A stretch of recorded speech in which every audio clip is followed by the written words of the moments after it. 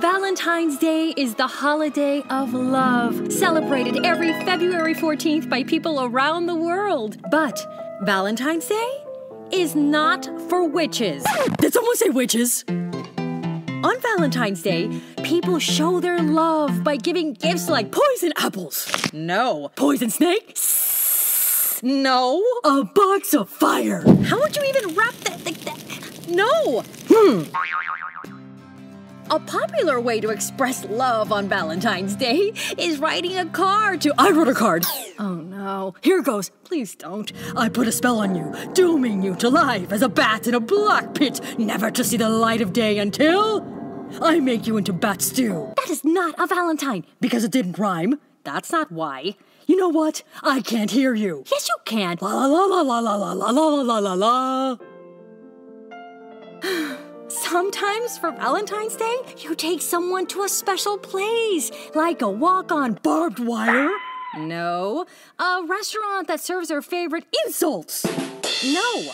Or maybe a trip to see a beautiful Torture chamber.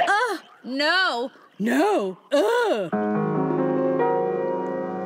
I love you. There are so many songs about love. You can dedicate a song to your Valentine. I recommend emo techno. I don't think... Hit it.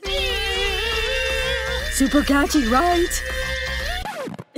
Something on my face. Real Valentine Day treats include boxes of chocolate, candy hearts with messages on them, and Bat stew. no! Bat popsicles. No! Bat stew. Still no! What is with you and the bat stew? It's a family recipe. Oh. And nothing says love like family. Isn't that right, StoryTeller?